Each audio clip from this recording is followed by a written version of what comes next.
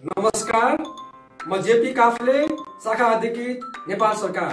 तपाईहरुले लोकसेवा आयोगको तयारी गर्दै गर्दा एकदमै विश्वास गर्नुभएको भरपर्दो लोकप्रिय र सर्वसुलभ अनलाइन क्लासको रूपमा रहेको यस स्मार्ट जेकेमा म शाखा अधिकृतको द्वितीय पत्रको कक्षाहरू विगत लामो समयदेखि प्रशिक्षकको रूपमा कार्य गर्दै आइरहेको छु।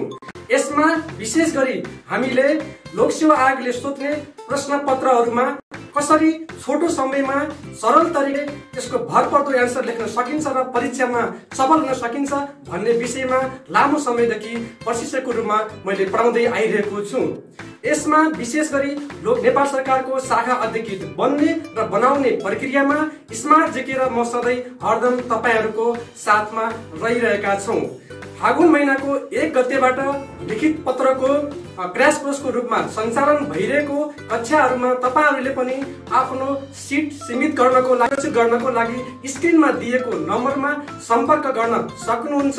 हस्त धन्यवाद।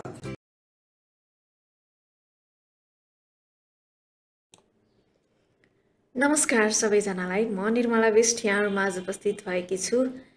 नेपाल राष्ट्र बैंक चौथो तहको 10 वटा एकदमै महत्त्वपूर्ण MCQ प्रश्नहरू लिएर हजुरहरूले बैंकिङ निजामतीतर्फ संस्थानतर्फ कुनै अनलाइन क्लासहरू जोइन गर्न चाहनुहुन्छ भने हाम्रो स्मार्ट जीकेमा सम्पर्क गरेर क्लासहरू जोइन गर्न सक्नुहुनेछ।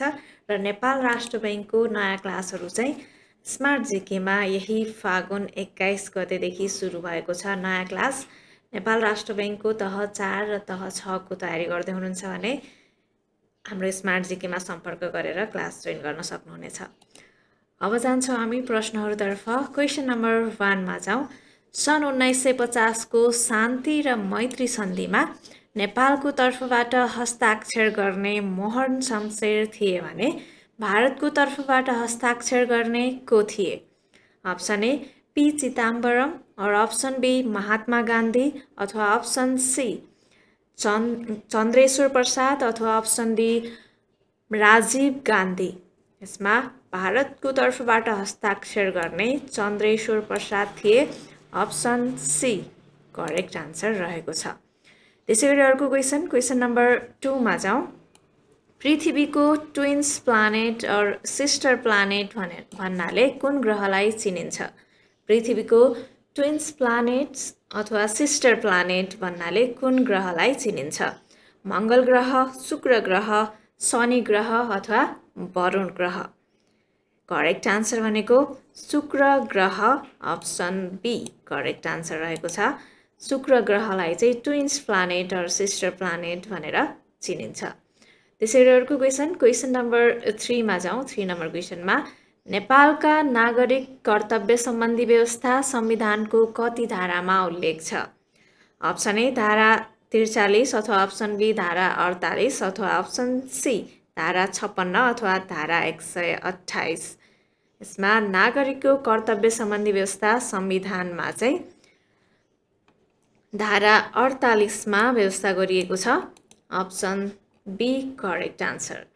त्यसैगरी अर्को क्वेसन नम्बर 4 मा जाउँ। 4 नम्बर क्वेसनमा विदेशी अनुदान, सहयोग र ऋण सम्बन्धी व्यवस्था कसको अधिकारको क्षेत्र अन्तर्गत पर्दछ? स्थानीय तह, प्रदेश, सङ्घ अथवा तीनै तह। यसमा करेक्ट आन्सर भनेको सङ्घको अधिकार क्षेत्रभित्र पर्दछ। अप्सन सी करेक्ट आन्सर रहेको छ। त्यसैगरी अर्को क्वेसन नम्बर 5 मा जाउँ। भारतले पहिलो पटक चन्द्रयान 3 कहिले अवतरण गराएको हो? अप्सन ए सन् 2023 जनवरी 23 अथवा अप्सन बी सन् 2023 अगस्त 23 अथवा सन् 2023 मार्च 21 अथवा सन् 2023 सेप्टेम्बर 27। यसमा करेक्ट आन्सर भनेको अप्सन बी सन् 2023 अगस्त 23 करेक्ट आन्सर हो। त्यसैगरी अर्को क्वेसन नम्बर 6 मा जाउँ। 6 नम्बर क्वेसनमा संविधान सभा अध्यक्ष पूर्व सभामुख सुभाष चन्द्र नेमुवाङको निधन कहिले भयो? विक्रम सम्वत 2080 भदौ 23 गते अथवा 2080 भदौ 25 गते अथवा 2080 भदौ 26 गते अथवा 2080 भदौ 28 गते। यसमा करेक्ट आन्सर भनेको 2080 भदौ 26 मा चाहिँ निधन भएको हो। अर्को क्वेसन नम्बर 7 मा जाउँ। नेपालको तर्फबाट संयुक्त राष्ट्र सङ्घको हालको स्थायी प्रतिनिधिमा नियुक्त हुने व्यक्ति को हुन्? नेपालको तर्फबाट संयुक्त राष्ट्र सङ्घको हालको स्थायी प्रतिनिधिमा नियुक्त हुने व्यक्ति को हुन्? अमृत बहादुर राई, लोक बहादुर थापा, ज्ञानचन्द्र आचार्य अथवा कुलचन्द्र गौतम। करेक्ट आन्सर भनेको अप्सन बी लोक बहादुर थापा करेक्ट आन्सर हो। त्यसै गरी अर्को क्वेसन नम्बर 8 मा जाउँ। 8 नम्बर क्वेसनमा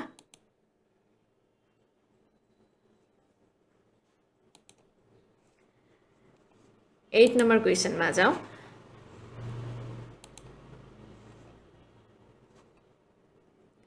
क्वाइट रेभोल्युसन नामक प्रतिवेदन पेश गर्ने संयुक्त राष्ट्र सङ्घका महासचिव को हुन्?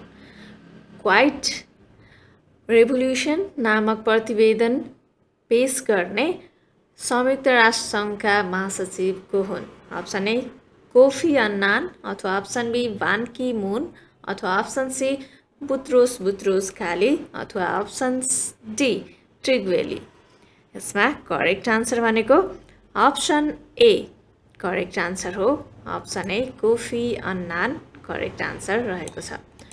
त्यसै गरी अर्को क्वेसन नम्बर 9 मा जाउँ। 9 नम्बर क्वेसनमा G7 सम्मेलन कहाँ सम्पन्न भएको छ? G7 सम्मेलन कहाँ सम्पन्न भएको छ? Option A Bharat, option be America अथवा अप्सन सी जापान अथवा अप्सन डी ब्राजिल। G7 सम्मेलन कहाँ सम्पन्न भएको छ? अप्सन सी जापानमा सम्पन्न भएको हो। Option C correct answer. त्यसै गरी अर्को क्वेसन नम्बर 10 मा जाउँ। बाधा अड्काउ फुकाउ अधिकार सम्बन्धी व्यवस्था संविधानको कति धारामा उल्लेख छ? बाधा अड्काउ फुकाउ अधिकार सम्बन्धी व्यवस्था संविधानको कति धारामा उल्लेख छ? अप्सन ए धारा 301 अथवा अप्सन बी धारा 303 अथवा अप्सन सी धारा 304 अथवा अप्सन डी धारा 305। यसमा करेक्ट आन्सर भनेको धारा 305 करेक्ट आन्सर हो। र यसैको साथ 10वटा प्रश्नहरू यति नै। हामी फेरि नयाँ प्रश्नहरू लिएर आउने नै छौँ। हजुरहरूले ब्याङ्किङ लोकसेवा निजामतीतर्फ कुनै तयारी गर्दै हुनुहुन्छ भने स्मार्ट जिकेमा सम्पर्क गर्नुहोला र क्लासहरू जोइन गर्न सक्नुहुनेछ। आजलाई यति नै। हजुरहरूलाई सानो जानकारी छोड्दै यहाँहरू माझबाट बिदा हुन्छु। हस्त धन्यवाद। हेलो सम्पूर्ण साथीहरू नमस्कार। म शमशेर राई, नेपाल सरकार शाह अधिकृत र शाह अधिकृतको प्रथम चरणमा उत्तीर्ण हुनुहुने सम्पूर्ण साथीलाई बधाई दिँदै शाह अधिकृतको दोस्रो चरणको दोस्रो पत्र, तेस्रो पत्र र चतुर्थ पत्रको क्र्यास कोर्स स्मार्ट जिकेले सञ्चालन गरिरहेको छ। यदि साथीहरू पनि स्मार्ट जिकेमा जोडेर आफ्नो लेखनसिपलाई सुधार गर्न चाहनुहुन्छ भने स्मार्ट जिकेलाई सम्पर्क गर्न सक्नुहुनेछ र म चाहिँ तपाईहरूको तेस्रो पत्रको प्रशिक्षकको रूपमा चाहिँ रहनेछु र विशेष गरी तपाईहरूलाई लोकसेवा आयोगले कस्तो प्रश्न सोध्छ र तिनीहरूको समाधान कसरी गर्ने भन्ने विषयमा चाहिँ हामी विशेष फोकस गरेर तपाईहरूको लागि क्लास सञ्चालन गर्नेछौँ।